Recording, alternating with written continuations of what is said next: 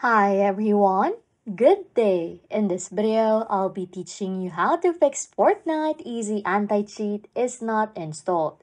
Okay, first things first, what you want to do is to open up your File Explorer.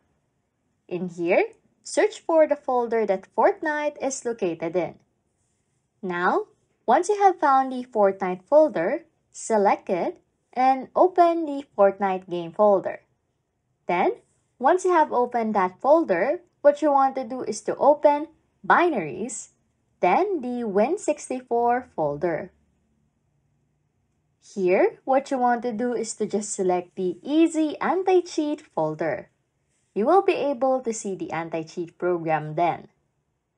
Next step is to create a shortcut by right-clicking and then pressing Add a Shortcut.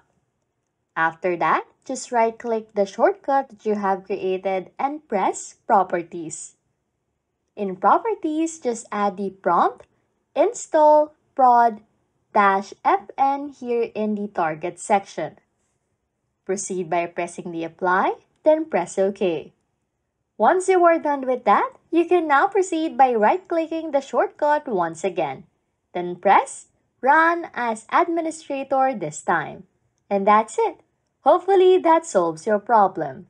Anyways, if you like content like this, don't forget to subscribe to this channel or comment down below any tutorials you want us to make so we can help you.